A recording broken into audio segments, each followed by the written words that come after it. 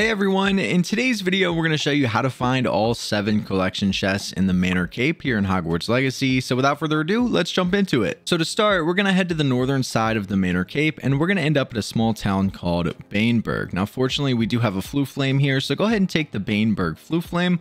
And when you spawn in, you're going to be looking at a house. Now we're going to go in that house in just a second, but first, if you look to the left, you guys will see a stand over here. If we go behind this stand, you guys will see that we have a little collection chest that's hanging out behind this table, so you can get your first chest right here. Now we're going to go back over here and go inside the house that I told you about at the beginning. There's going to be a level 2 lock on this door, so you'll need Alahamora level 2 to get inside. But once unlocking this, go inside and right to your right, you'll find your second collection chest. Now after grabbing this one, we'll head back outside and go to the left, and behind the house, you guys will find a little shack. We'll come over here to this shack. This will have a level 1 lock, so make sure to unlock that. And once doing so, your third chest will be right here inside. And to get our fourth chest in this small hamlet, we'll head back outside and we're going to fly behind this shack. And over this direction on the hill, you guys will see we have another nice looking house. Again, this will have another level 1 lock on the door. So once unlocking that, you can head inside. And your fourth and final chest in Baneburg will be right here on this table. Now, after grabbing the 4 chests in the town of Baneburg, we're going to head south to a small bandit camp. Now, if you don't have this on your map, all you need to do is hop on your broomstick at Baneburg, use Revelio, and this will pop up. As it's up on a hill, it's pretty hard to miss, but just head south if you don't have this on your map. And once you get here, you'll see we've got a fire going as well as a tent. And all we need to do is take out the 3 or 4 ashwinders that are hanging out around the area. And once doing so, you can go inside and your next chest will be right here on your left. Now, after grabbing the chest that's in this tent, all we need to do is walk outside and look to our right. And you guys can see that over here, we have another bandit camp. So what we'll do is we'll hop on our broomstick and we're just going to fly this direction. You guys can see the multiple tents. It's only about 200 meters away, so it shouldn't take you too long to get over here. But once getting over here, you'll have 6 or 7 different ashwinders and wizards that you'll need to take out. And once doing so, you can go inside this tent here.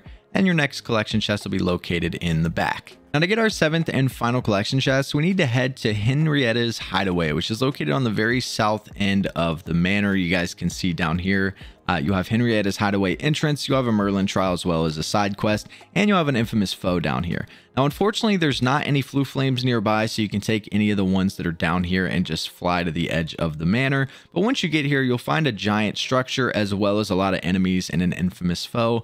Once taking them out, you can work your way down this staircase here. If you go all the way to the bottom, you'll find the entrance to the hideaway down here. So we'll go ahead and go in here and we'll show you how to find this chest. Now, some of these puzzles can be a little bit confusing, so hopefully we can make it a little bit easier for you. To get through the first door here in front of us, you're going to need both of these blocks and put them on their designated locations and use the correct spell that it asks you to use. I believe one is already in here. I haven't done this in a while, but I think one is actually located right here. So essentially what you would do is light this up. This would turn around and provide you with one of the blocks. And I think the other block is already in here. If not, you just do the same here. But once you get these 2 blocks, put them on their designated locations, use the correct spells and the doors will open. Then you're going to work your way down. You'll see this statue. Essentially what we want to do is go through a doorway on the left here. Now this door will not be open if you haven't been in here yet. The way to open this door is what we want to do is come back over here. We're going to light this guy up right here. And when you light that up, it's going to turn around and we'll have a little button. We're going to jump up on this button and go into this little secret room. Now, once you're in this room, there's going to be some boxes on the floor here. We can destroy these boxes and you'll see we have another little platform to put one of those things on.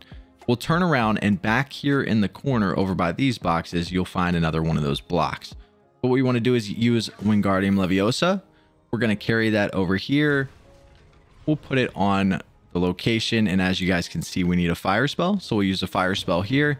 And what that'll do is it'll open the door outside, so we can jump back up, take this button to go back outside, and then the door that I was talking about will be open for you. Now again, it was already open for me when I first walked in, but that's how you open this door here.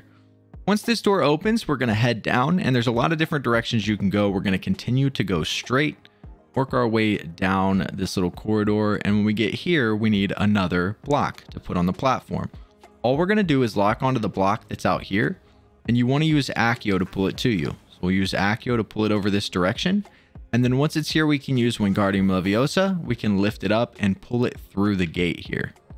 Once you pull it through the gate, you can drop it on the platform. And again, this is another fire spell, so we can use the fire. Once doing that, the gate in front of you will open and you can get in the room. Now you may have some zombies in here you'll have to take out. For me, it's just one. If you've never been in here, you might have more than one. But take these guys out really quick using some fire spells.